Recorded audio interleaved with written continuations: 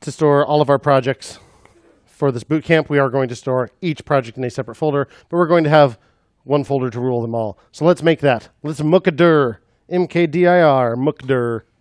Make directory. Let's name it XTBC or something. I don't care what you name this one. I'm not going to see it, but name it something sensible. And then keep in mind, after you make the directory, it's not just going to change you into that directory automatically. You're going to have to change into it yourself. So cd space. And I don't like typing, so I'm just going to hit X tab, and it auto-completes my file name. Remember that you can do that, because sometimes you'll get file names that are rather long, and it's nice to be able to tab complete them. So once you are in your XTBC directory, we're going to want to make a directory for our very first project. And I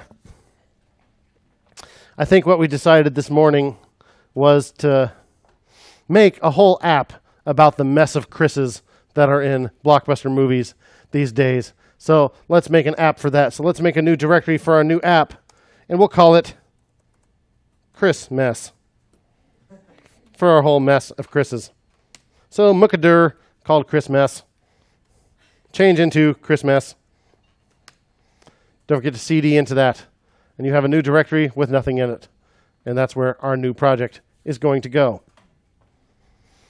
Once you've done that, let's make some empty files to go in here. We can do that with the command touch. Touch just creates empty files, or if the file already exists, it just updates the updated at time. So let's say touch index.html. Do not capitalize file names, by the way, please. Don't put capital I index.html or you're going to have a bad time. I do, yeah. The fact that it's just Unixy right out of the box, it makes it a lot more like servers that you're going to deploy stuff to. So for open sourcey stuff, I do. Touch index.css and touch index.js.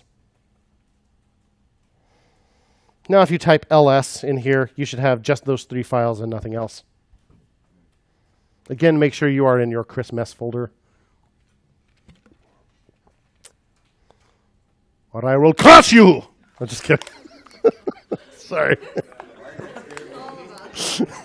Sorry. I'm sorry. I'm sorry. That was mean.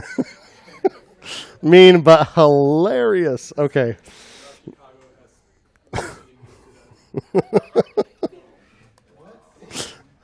We're just going to move right past that. Thank you.